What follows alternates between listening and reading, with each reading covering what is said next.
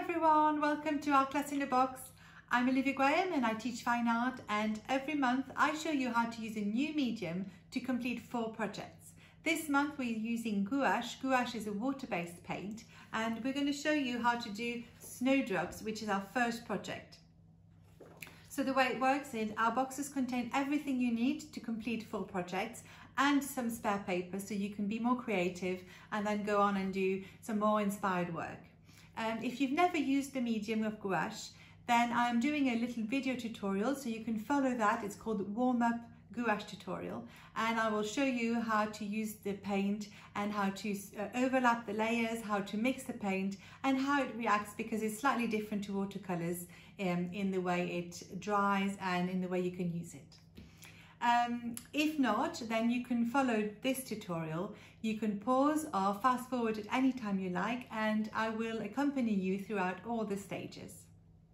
For the snowdrops today, we are going to use a very simple poster style way of painting, and we are going to need only 4 colours. So I've got 2 greens, a yellow and a white, and the way we're going to do it is we're going to start building on the white and all the little flower heads here in the first step. Then second step, we're going to add some green details onto the head of the flowers.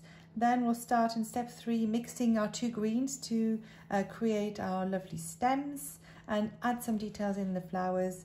And in step 4 we'll do the finishing touches, which will really bring out the poster style effect with sort of thick lines of white and mixed greens on the ground and on the stems.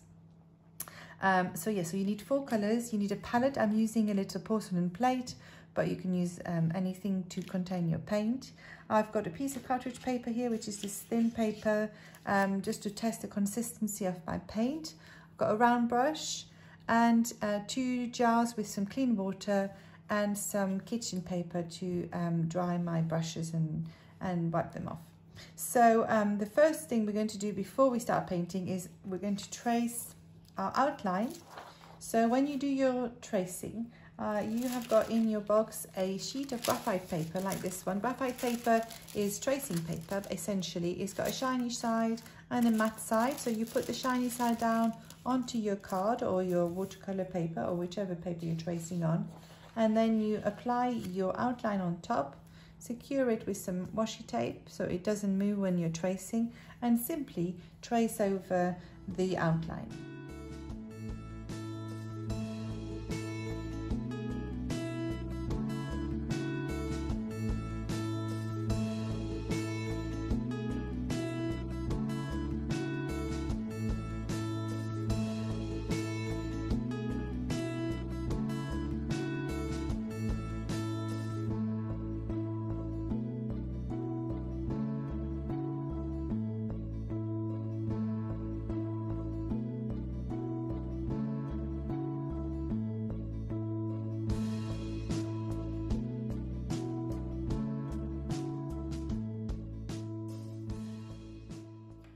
So I forgot to say, just as a little tip, if you are worried about forgetting some little bits when you do the outline, you can use a coloured pencil so you can see exactly where you've been. Okay.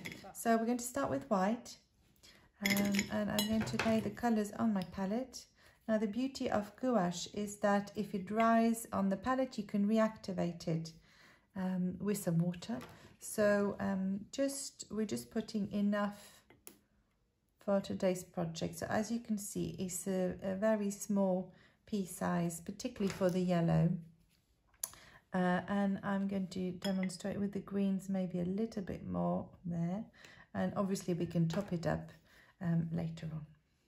So do remember, with gouache, we add water a little at a time, not too much, because unlike watercolor, we want to keep it quite opaque. So I'm just dipping my brush with a little bit of water and then grabbing some paint. And as you can see, it's relatively opaque. So I'm going to start to paint in the flowers. I'm going to start from the top and I'm going to work my way down. Because we're working on blue paper or coloured paper, the paper will probably come through when we put in our first layer. So we will need to put a second layer of white onto our flowers. So I am just painting in the flowers using the tip of my brush and working my way, flattening my brush in the middle of the petals to spread the paint, and then doing some more gentle strokes on the edges. So at this stage we're trying to spread the paint, remembering that we will get a second layer just to create a really nice smooth finish.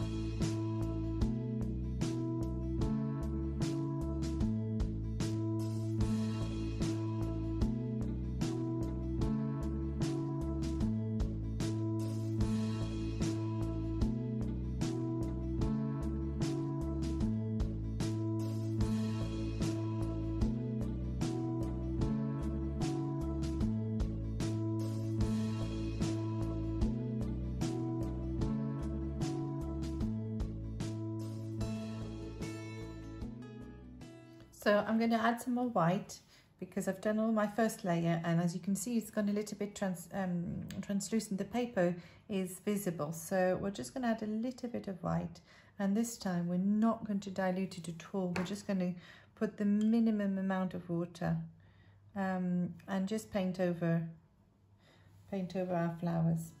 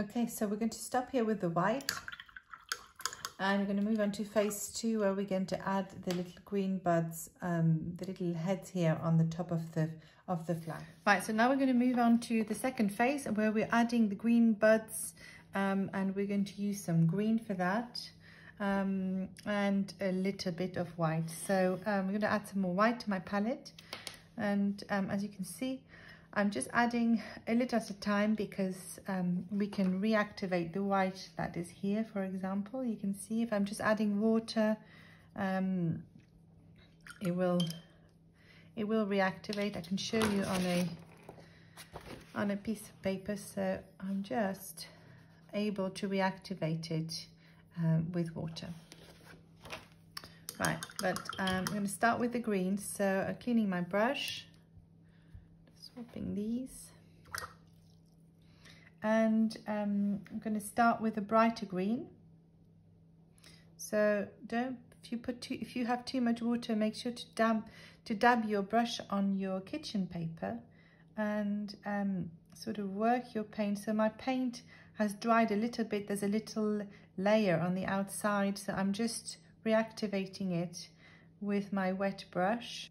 So you can do a little test here to see how diluted it is, and it is quite opaque, so I'm going to use this this green just as it is neat, and I'm just going to start painting in the little heads over the flowers.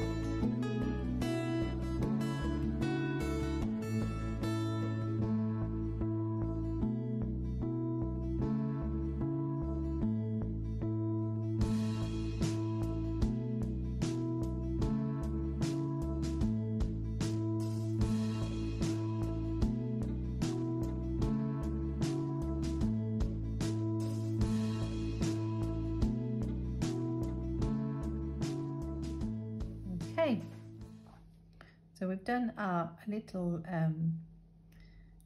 heads of our flowers, and now what we're going to do is we're going to move on to step 3 here. And in step 3 we're going to start painting in the stems, and we're going to do the little details in the flowers. So once again, there's going to be two or three colors in those, so we're going to start painting in some details. So you can follow the same pattern as here, or you can create your own version. So I'm just going to use this mix with a slightly diluted, so add a tiny bit of water just to reactivate it if it's gone dry. A bit of white, and I'm going to start painting in some detail on the petals, on the white petals.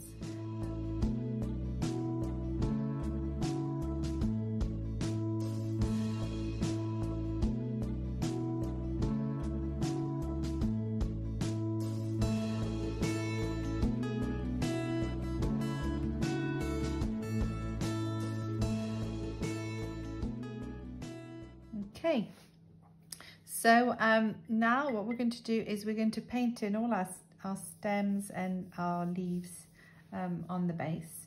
So we'll start with the mix we've got here. Maybe add a little bit more dark green on there, just to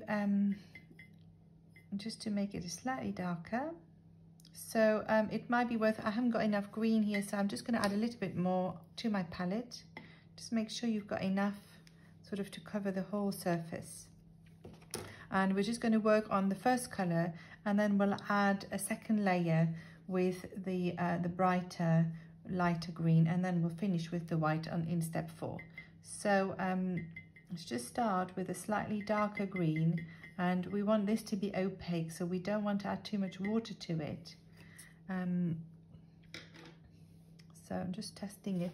I've always got my spare piece of card, or you can do this on the back of a card if you want, just to check that your color, you're happy with the consistency. So that is quite opaque, so I'm going to go with this, maybe add a little bit darker green to it.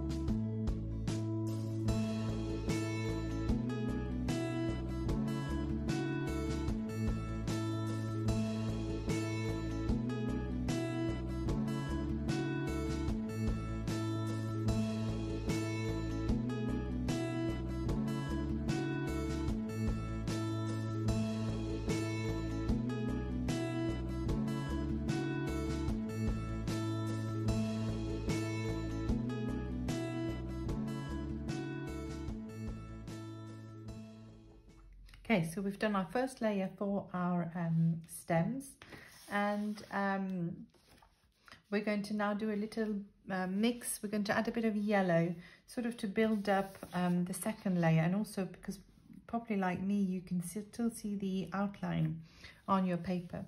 So if you have put your yellow early on like me, you need to reactivate it with some water like this. There you are. So we've got our yellow, and we're going to add it to some green and some white. I'm using all the yellow, and I'll probably add some more in a bit. So this is going to act as our light. So start with the top stems here.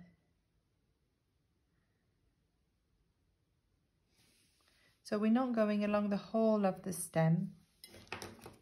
We need to make a bigger mix.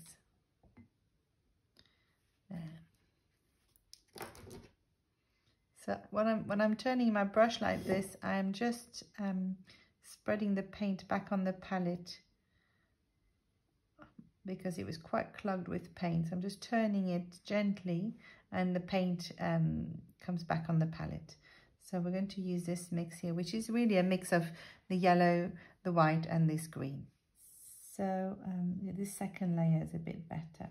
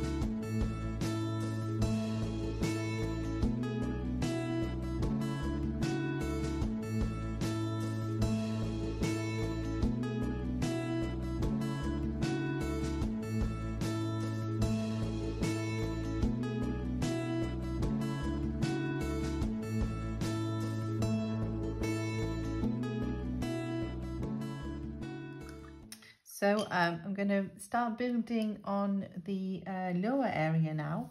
So we're moving on sort of the fourth stage. So we're going to go over our light areas again with this mix we've just done, and then we're going to add some white. And in fact, there's a few more leaves. If you can add a few more leaves on the bottom. So we're going to do that as well. And it's just sort of the finishing touches from now on.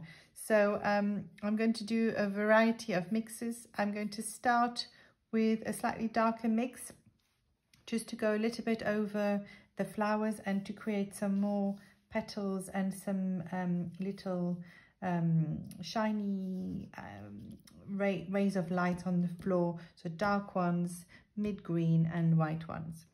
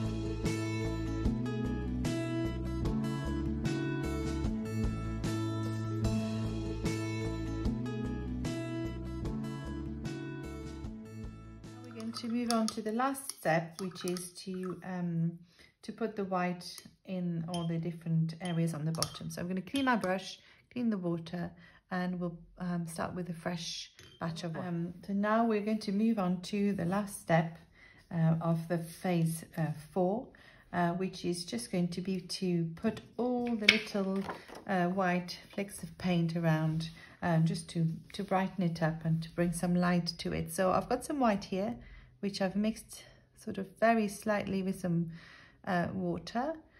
So it's got to be nice and thick consistency. And we're going to use that. So I'm going to point with my finger which areas I'm painting in.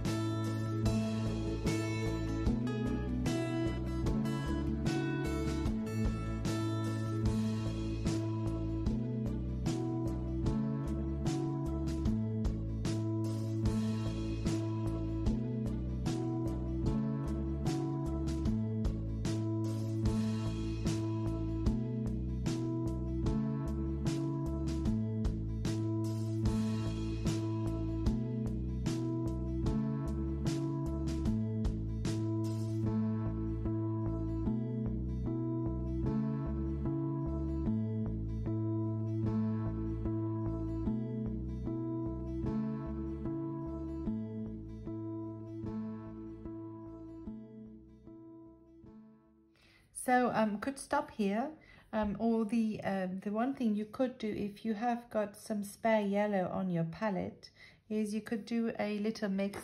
So I'll just show you a little mix of yellow and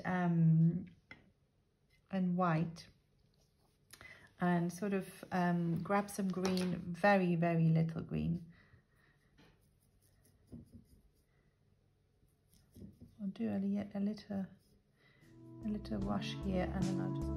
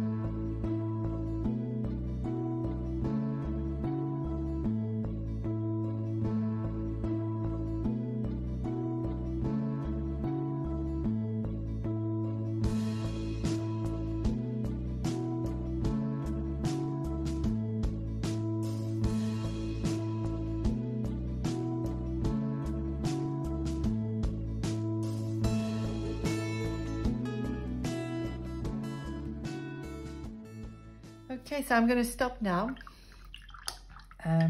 Quite happy with the warmth I've just added at the end here.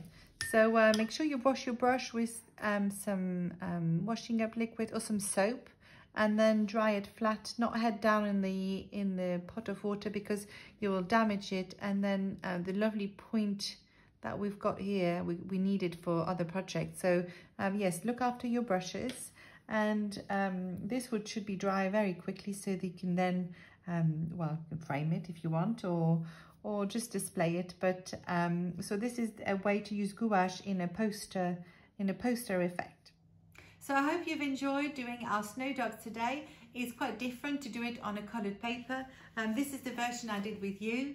And just to show you the slight difference, this is the version I did for our prints, which were sent to your homes. And you can see the green is slightly more yellow. So it depends on your mixes. And again, you can use your spare paper to experiment with colours and perhaps do slightly different version, or even a different spring flowers. And next week, I will show you how to use the gouache in a more watercolour style. So it'll be a mix of opaque and watercolour with our teacups. Also, thank you very much for sharing your images on our Facebook community and for sending us lovely messages, and also for letting us know what you would like to do in the future. We've had some requests, and as we're still creating for the next months to come, we do take into account all the suggestions you make, so please do send us your ideas. Until next time, thank you very much for joining me today.